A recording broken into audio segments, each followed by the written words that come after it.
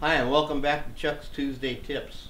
I know we were supposed to do the squirrel part 2, but after reading some of the comments, especially one guy's, I thought I might have to back up and explain a little bit of the history of taxidermy, to explain how I come up with my methods, where they came from, how I know they work, and how we know we won't end up with bugs in our squirrel. Okay, so now there will be a test after. Okay, so first the earth was formed, then came the dinosaurs. Then they died and became fossil fuel, which is a whole nother story, that history of the Middle East. Then came the mammals, then came the taxidermists, okay? Now the first big American taxidermist was John Hornaday from Hornaday Bullets. He wrote the first book about taxidermy in the late 1800s. Then came Carl Epley. Well, who's he? He's a guy from the Chicago Field Museum. Now he was the one that came up with the first hollow mannequins, or more modern mannequins, instead of literally wrapping them and stuffing them. Then came J.W. Elwood, not of the Blues Brothers, but he was the founder of the Northwest School of Taxidermy. Now from him we get to the Jonas Brothers and Henry Winchers from the Denver Museum. Now the Jonas Brothers and Henry Winchers were both in Denver, close to each other. Henry Winchers was the one who came up with the alcohol turpentine tan and all of that. And Jonas Brothers worked closely with him, and they developed the paper mannequins, which led to then now the foam mannequins. Now from there it goes to this guy named Joe Kish, who looks a lot like Rasmussen, who if you look him up in history, it's pretty scary. Now, Joe Kish, what did he do? Well, he did a lot. Besides managing Jonas, he wrote the whole books of Jonas techniques. He ran a magazine, the first ever magazine for taxidermists, called Taxidermy Reviews. He made the rules and set up the whole thing for all the competitions we have, and he founded the NTA. We wouldn't have competitions without him. We wouldn't have the rule sheet, any of that stuff, and nobody even knows who he is. Not only that, they fired him from the middle of judging in the National Taxidermy Show a few years back. I told him to wear it like a badge of honor, because he didn't give the right trophy the right score, or the right head.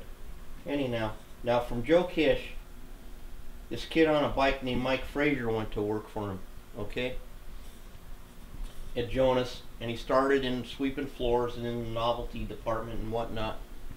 Well, Mike Frazier asked Joe Kish to teach him how to sculpt, and also this other guy named Denny Bain, or sometimes called Dennis Brain. Now, they both learned how to sculpt under Joe Kish. Now, Mike Frazier founded Research Mannequins, and Denny Bain went over to McKinsey Supply, or as we call it, the dark side. Okay, so Mike Frazier, from there you get me, okay, and from me you get Nope, and now we don't know where the legacy's going to go from there. But I can tell you that my techniques are solid and founded in a good solid foundation, and just because they're old school doesn't mean that they don't work. And I know that you hear all kinds of stuff on the net. You hear all kinds of people parroting all kinds of stuff. But let's back up a little bit. You know, there's a lot of master taxidermists. There's really only 2 taxidermists that ever won the hat. That was a hat that they gave out that says Masters. I have one of them. And that was Mike Frazier and Dennis Bain. To get into Masters before, you had to be invited, first of all. You had to show a picture of what it was you were going to get to see if they'd accept it. You had to sculpt the mannequin you were going to mount on. Now to get into Masters, you need 24 points and 3 blue ribbons. You know? And some people might say they have people mount their stuff to get their points. I don't know. But that's just me. And that's not bitter anyway. So, these 2 guys are true masters. And even though they sculpt in completely different styles, they have learn from the ground up. Now I'm learning from the ground up from Frazier, and I just want to really spread a good, solid, productive way to do taxidermy, and I want us to try to spare guys a lot of grief, a lot of agony. You know, when you can just buy one mannequin out of the box and mount right on it, I don't see a reason to punish yourself every day. You should have fun at what you do. It should be a fun job, and you know, if you're beating yourself up, pulling your hair out, and you know, something's wrong. So anyway, I just thought that I'd take this week just to explain a little bit. And Joe Kish actually wants me to write a book about it.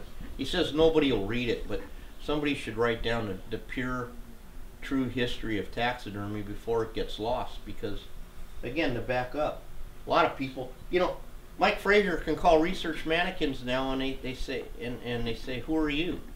You know, does Dennis have your phone number? Or when they find out, oh, how long have you worked for research? So some people don't even know, you know, and that's a shame. Anyhow, thanks for tuning in to Chuck's Tuesday Tips. JG will be back next week. He's off screwing off somewhere, something about some kind of surgery he had to have, I don't know. But we'll see you next week. Oh, and tomorrow I'll be in North Hollywood. This cracks me up. Apparently being a backup rap singer. So I'm going to need some luck with that. Anyhow, thanks again, and we'll see you next week.